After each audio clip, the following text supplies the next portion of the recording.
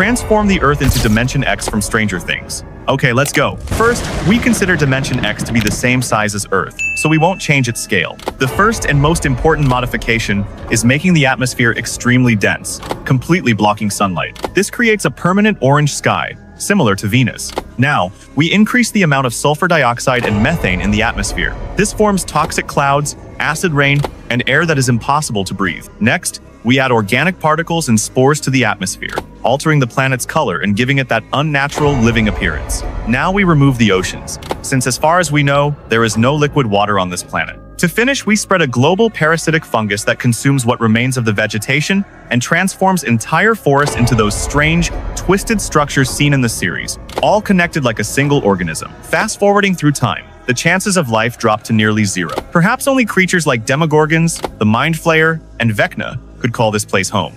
Comment which simulation you want to see in the next video.